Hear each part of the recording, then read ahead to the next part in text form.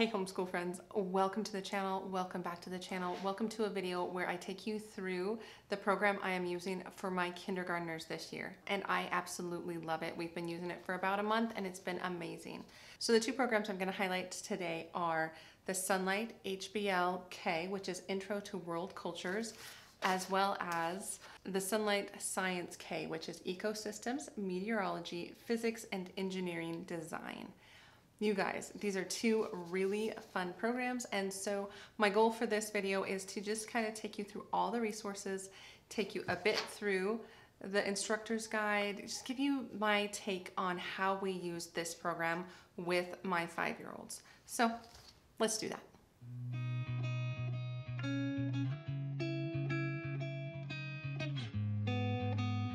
So hi, my name is Angie. Welcome to the channel. Welcome back, all the things. And so I'm really excited to be sharing my Sonlight program with you guys. I'm really excited that my twins are loving it so far. I do want to make the quick disclaimer that some of these materials were gifted to me by Sonlight. I mean, not all of them, but some of them. And I'm just so very, very thankful to be working with them to give you my honest review on the materials that we are using this year. And so to hop into this flip through. It's not a review because we haven't used it in its entirety yet. I've used aspects of this program because this program is new as of 2023. And so it is labeled HBL-K.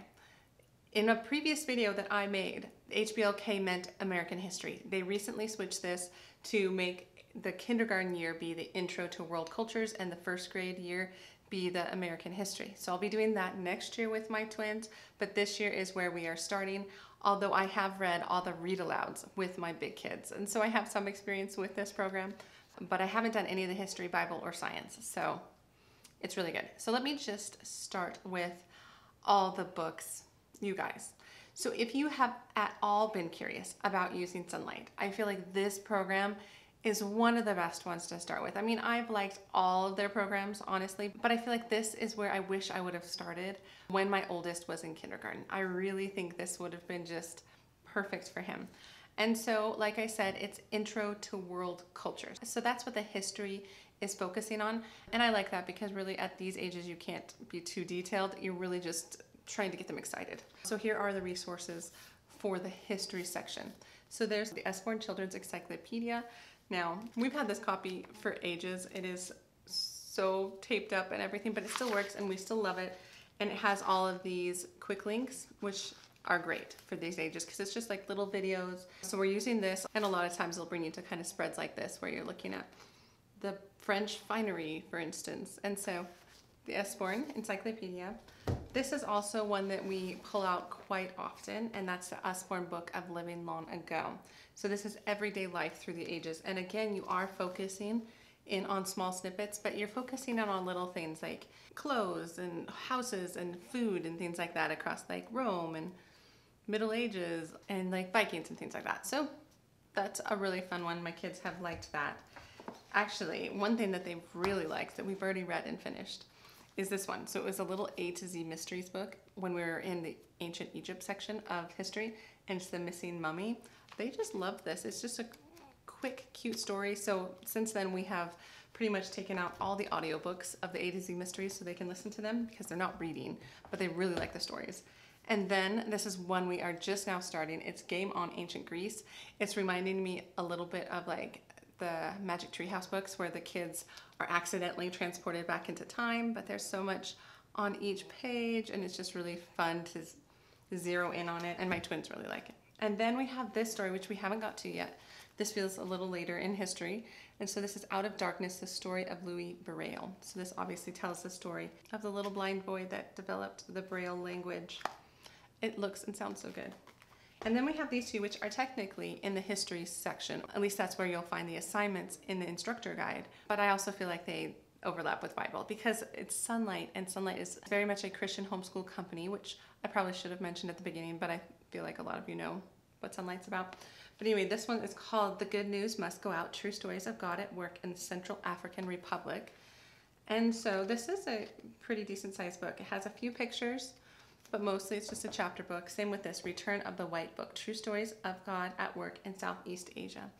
So these will be great. My twins really do love sitting for the missionary stories. We've read all of the ones from the preschool and pre-K programs, and they sit in on a lot of the missionary stories for the big kids, and so they really like that. And then to move, I guess, then to the Bible, since I'm kind of segueing that way, they do have this Bible storybook. The Ergemeyer's Bible storybook book is the one that is scheduled for HBL-K. And it's scheduled, I believe, to cover the whole thing in a year. And it's quite a bit of reading, but the pictures are beautiful. I've heard wonderful things about this book. I'm currently not using it only because I'm using 2 different HBLs and it's just a little much, but I'm contemplating bringing it back. Maybe we can use it as kind of our nighttime reading with my twins. I'll keep you posted. But anyway, that is the Bible for HBL-K. Now, HBL, so the literature. So a lot of these I have read with my older kids, but they're fantastic. So I'm gonna take you through the current selection. Now these things do change because I actually do have 2 books that were taken out when they switched A and K to make this new version of the HBL-K. But I have these books, and so what I love is these will be summer readers, or I'll just sub in for one of these books if I don't feel like my twins are liking it. But let me just show you which these are. That's Lulu and the Dog from the Sea by Hilary McKay. And then this one is Violet Mackerel's Brilliant Plot by Anna Branford. So these 2, my big kids liked. I feel like my daughter liked them more than my son. But to move on to the rest of the lit books, classic, such a good one. I actually think my twins might have listened to this already on audio because we often listen to this one, but it's My Father's Dragon by Ruth Stiles Gannett. Oh, it's such a good book. It's about this little boy who rescues a dragon on this island, and he has kind of all these adventures on the island. It's really quick. It's full of lots of good pictures. Even though they're black and white, it's very engaging. This was actually the first book I read to my bigger kids when they were 5 years old and 4 years old. So I already know it's perfect for this age. We also have A Grain of Rice. So this was good. The subtitle says, the smallest of rewards can grow into the largest of treasures. So this is a very good story. It's about this farmer who is trying to win the emperor's daughter, and he does it using math. It's quite clever and it's really fun. So this is a book that I have not read yet because it wasn't part of the old HBL-K. And this is Franklin Endicott and the Third Key. And this is by Kate DiCamillo, which I love her books. And so I'm really excited to try this. It looks pretty quick and a few pictures in there, so that looks good. Oh, this book, Roxy and the Hooligans. This is by Phyllis Reynolds Naylor. So this is such a cute book, and we still have a number of inside jokes in our family because of this book. It's about this girl who's kind of being bullied and then accidentally ends up on this island with the bullies, and then some things happen, and she has like this uncle who's like this famous like adventurer or something like that, and he has this rule of rule number 1, do not panic. And she says it all the time in this book, and so a lot of times with my kids I'm always like, rule number 1, and they're like, do not panic. It's really cute. And then there's this book. So this is called Just Dance by Patricia McLaughlin, which is the author of Sarah Plain and Tall. And this is a cute book about this mom who used to be like more famous, and then she gave that up for her family, and it's kind of her children learning that, and it's really sweet. So we like that. And then Boxcar Children, this is the first one. My kids have already listened to so many of these, but it'll still be fun to read the initial one with my twins. And then A Silver Balloon. I remember reading this. I really liked this, by Susan Bonners. It's just a sweet story of this boy who sends out this message on this balloon, and then he gets an answer back. And it's just really sweet. There's some kind of sweet science stuff going on, and I really liked it.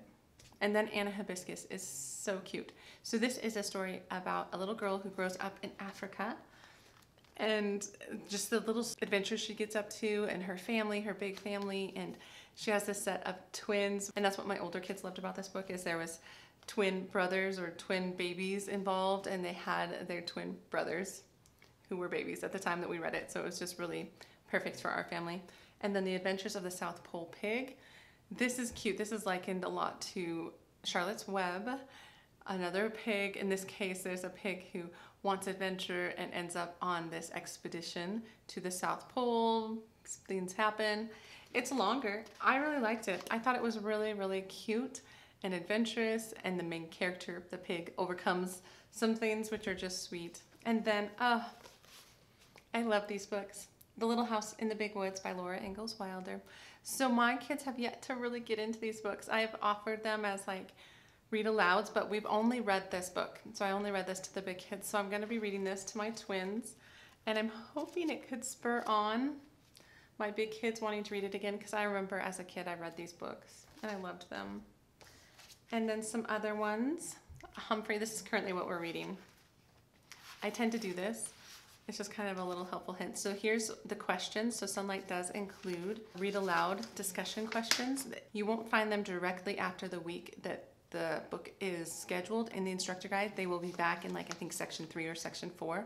But here's your like discussion questions. And so I use these as a bookmark. So that way, once I finish a chapter, I can look and see if I want to ask the discussion questions. Other times I just make up my own, or I ask what their favorite part of the chapter was, things like that. And we're working our way through this book, The World According to Humphrey. It's so cute. It's about this hamster who is in a classroom in room 26, and just the antics he gets into and how he learns about the different students and their lives. And it's just really sweet, and they really like it, and they really want a hamster, which is what happened with my big kids too. And then this book, oh, another favorite. You guys, so many good books in this level. So Heartwood Hotel, A True Home. We already finished this book. It's about a little mouse called Mona who is orphaned, ends up like washed away due to this storm in the deep part of the woods, and then finds this hotel called the Heartwood Hotel. There's all these animals, and she gets taken on into the hotel, and she learns some things. And it goes from there. Actually, the twins are listening to the other books because there's 4 books in this series. My husband's reading the rest of them to my twins because they loved that book so much. And then these two. So Dolphin Adventure and Dolphin Treasure. So it starts with Dolphin Adventure, and then Treasure is second. And it's a true story about this diver off the coast of Florida who finds these dolphins and gets to know them. And then throughout the book, they kind of visit each other. So I won't say more than that to spoil it, but they're really sweet. And since it's a true story, my kids really like that. And then 2 other books that are technically in the read aloud section are these books.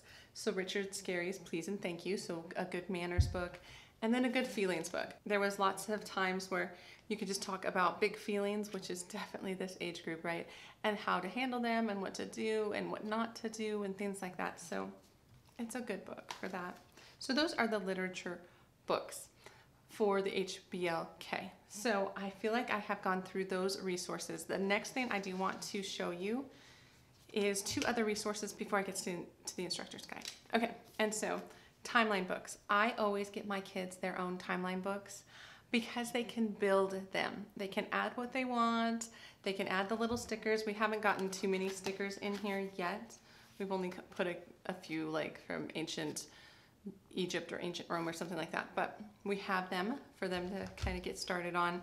And then the big markable map, which I like because there's a small map that does come in the instructor's guide that kind of is 3-hole punched, and you can include it with your guide. But then there's this markable map, and I like using both, or I like using the instructor guide map plus a globe, either way. But it's really nice for them to be able to kind of find on here what we're talking about, because they're not labeled on this big markable map. And then they can use the wet erase markers and draw things they can talk about. Like currently we're going through Vikings with my older kids, and we can talk about what countries had kind of those Norsemen and where they went and what they explored and the routes they took and things like that. So that is very helpful for not only finding things, but kind of sketching out what happened in history. So I like having that.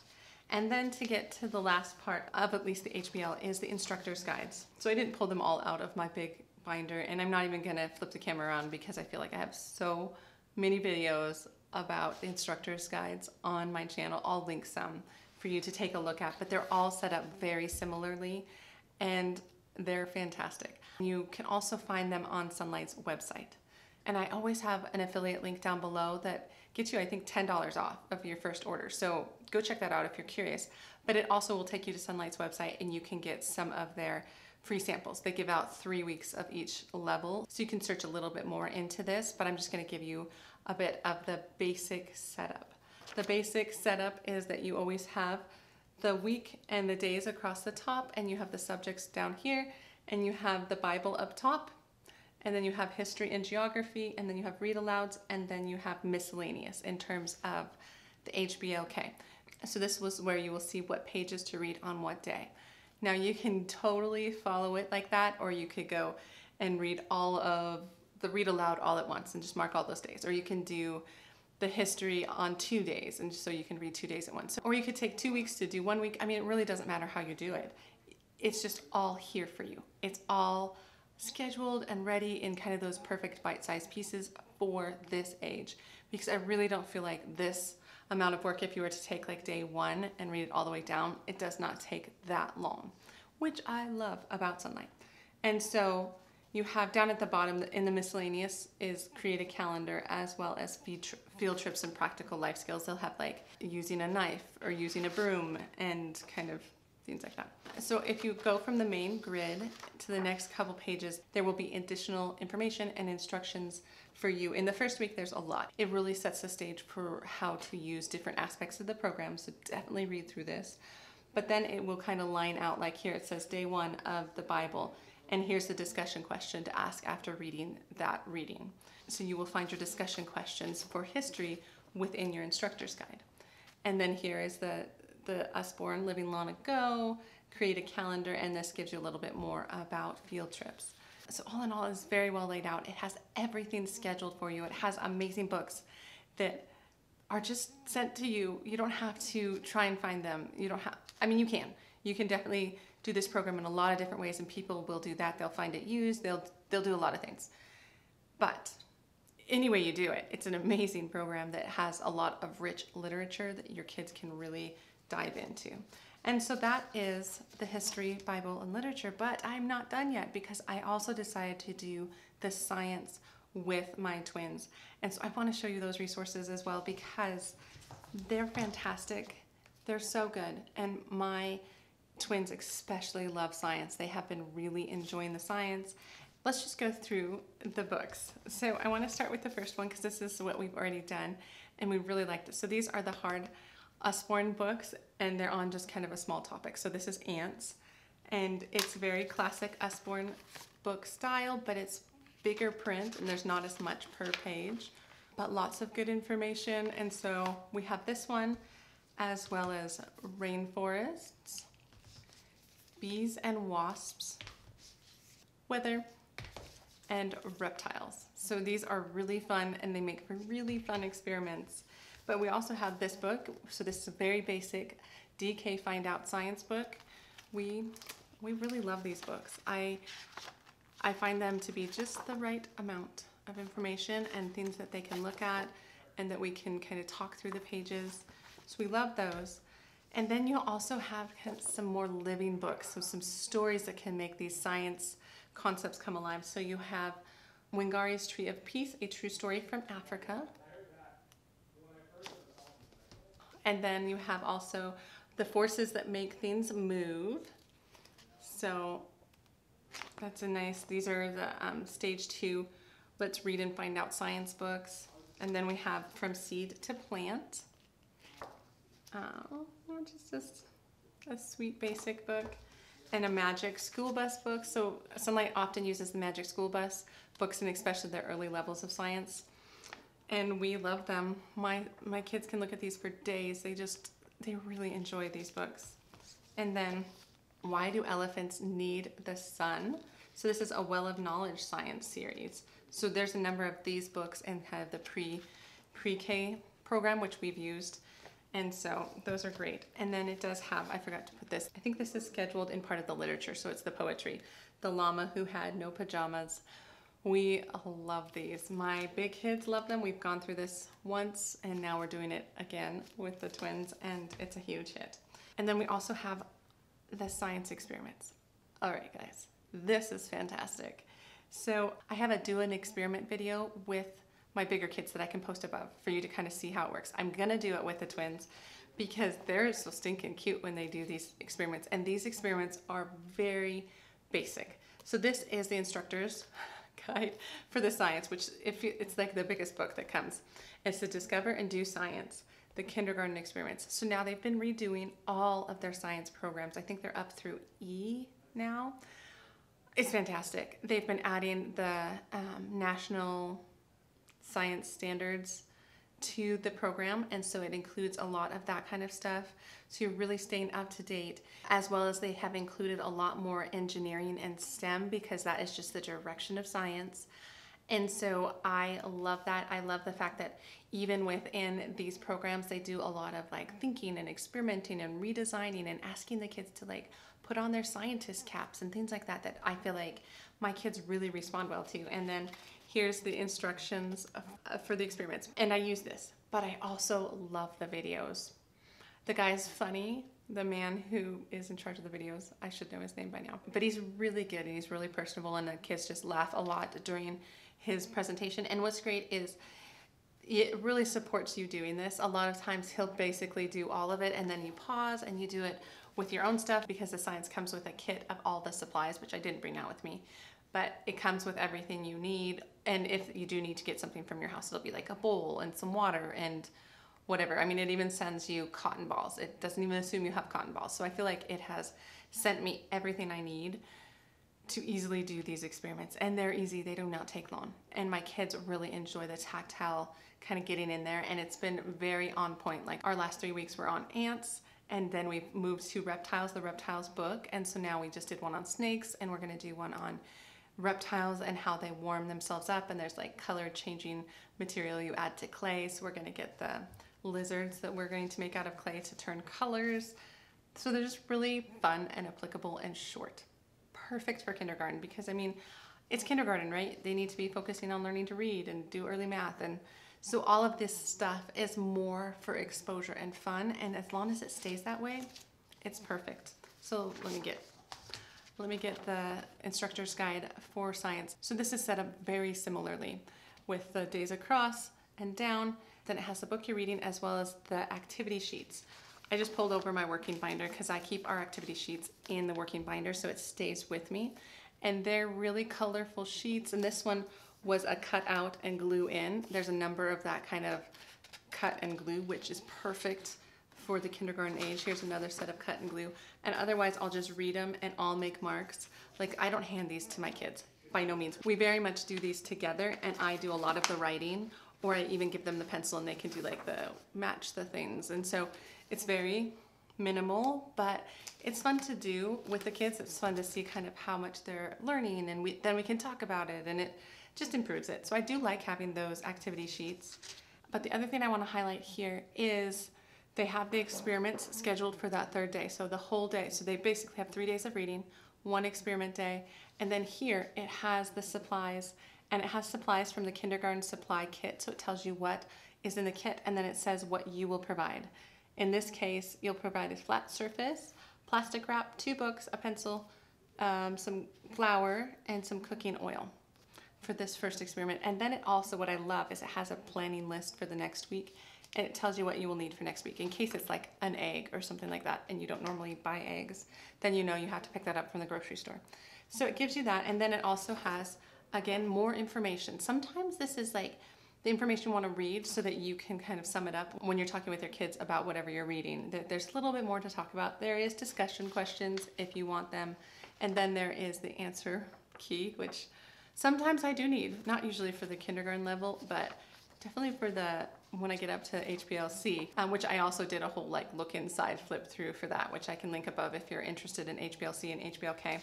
But that's the instructor guide for Science K. It's been really fun so far, and we've really, really enjoyed it. My overall thoughts so far are it's a perfect curriculum for length of time I want to spend on these kind of content, delight, interest subjects, the ones that you just want to expose your kids to, right? It's not all that much time. I know I can drop things or move things around or double things up. This is the fun part of school. Math is not as much fun as like reading our Humphrey book and talking about hamsters, right? So they've really enjoyed the read alouds, like really enjoyed the read alouds, and they've really enjoyed the science. I'd say those have been the favorites so far for my kids in the past 6 weeks, but I'm really impressed with the program. I'm really impressed that it doesn't take us a ton of time. We can easily fit it into our day, and it's just been a delight to do with my 5-year-olds. So that's really what I have for this flip through. And again, if you want a closer look at the instructor guides, go through that link down below. That'll take you to the Sonlight website. If you have any questions for me about any of the books and my thoughts so far, please let me know, because I love Sonlight and I love chatting about Sonlight. And so yes, that is what I have for this video, and I hope it's been useful and fun to watch. Even if you were just curious what is all involved in Sonlight and you were just checking it out, I hope you enjoyed it. And if you did, give the video a thumbs up and subscribe to the channel if you want to. But otherwise, you guys, I'll see you in the next homeschool video. All right, take care.